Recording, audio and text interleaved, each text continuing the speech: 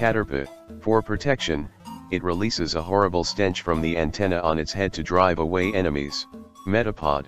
It is waiting for the moment to evolve. At this stage, it can only harden, so it remains motionless to avoid attack. Butterfree. In battle, it flaps its wings at great speed to release highly toxic dust into the air. Gigantamax Butterfree. Crystallized Gigantamax energy makes up this Pokémon's blindingly bright and highly toxic scale. Weedle.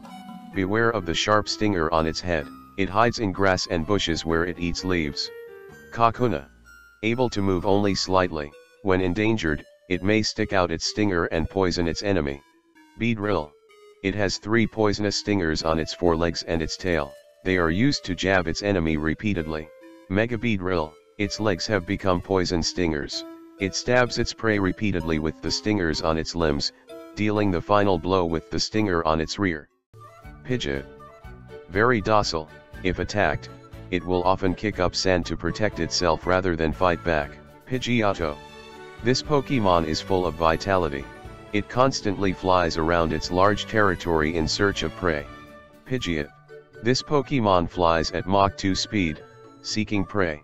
Its large talons are feared as wicked weapons. Mega Pidgeot. With its muscular strength now greatly increased, it can fly continuously for 2 weeks without resting. Rattata. Will chew on anything with its fangs. If you see one, you can be certain that 40 more live in the area. Alolan Rattata. Its whiskers provide it with a keen sense of smell, enabling it to pick up the scent of hidden food and locate it instantly. Raticate.